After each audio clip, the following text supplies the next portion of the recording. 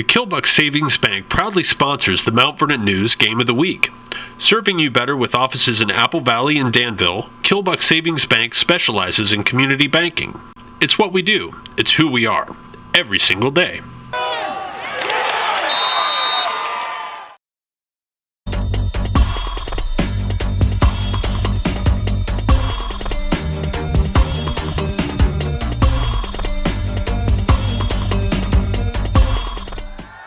Strasburg Tigers made their way into Chet Looney Stadium in Howard on Friday night. The Tigers scored first.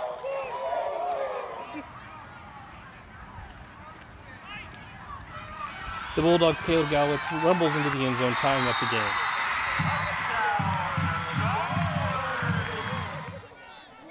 Troubles continue for the Tigers on offense.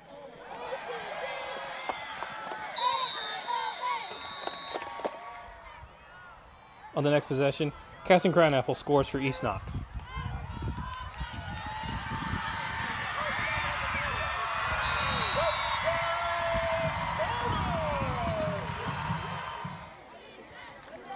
Not to be left out, the Bulldogs' defense stopped the Tiger ground game, which was effective early in the first quarter.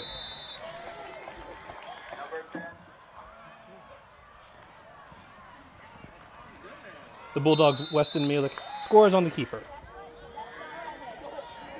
Cranapple gets the sack as he is untouched by the Tiger offense.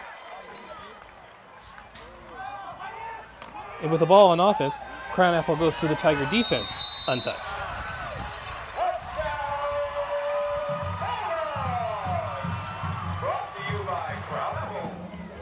On the deflected pass, the Bulldogs' Weston Malik gets the ball under control and picks up some yards. Dawson Moreland as he scores another East Knox touchdown.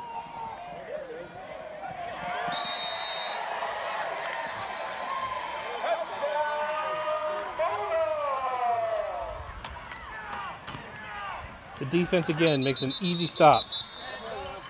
East Knox limited the Tigers' offense to under 100 yards.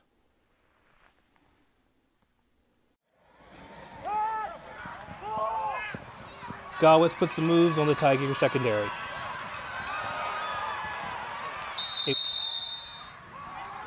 A wide open Dawson Moreland finds the end zone for another East Knox touchdown.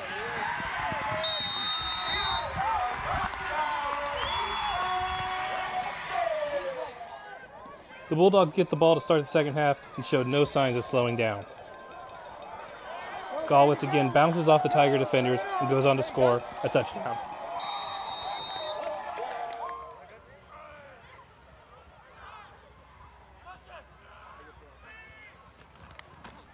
Casey Cranapple finds the edge and jogs into the end zone.